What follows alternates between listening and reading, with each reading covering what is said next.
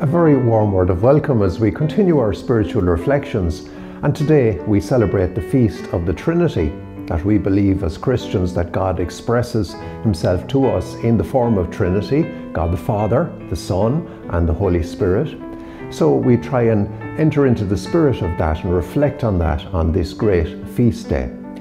Every prayer that we have is essentially Trinitarian because we pray to God through Jesus and in the Holy Spirit. The great spiritual guru Thomas Merton and the theologian Karl Rahner, they lead us in the direction that the definition of Trinity is really mercy within mercy within mercy.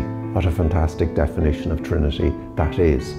There is a sonnet on the Trinity and it runs as follows. In the beginning, not in time or space, but in the quick before both space and time, in life, in love, in co-inherent grace, in three in one and one in three, in rhyme, in music, in the whole creation story.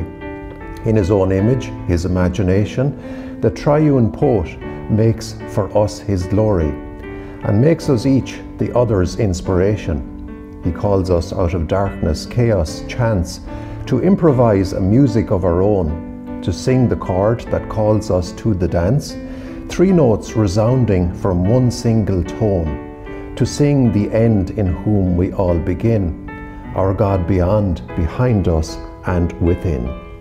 As we celebrate the Feast of Trinity, we pray, glory be to the Father, and to the Son, and to the Holy Spirit, as it was in the beginning, is now and ever shall be, world without end. Amen.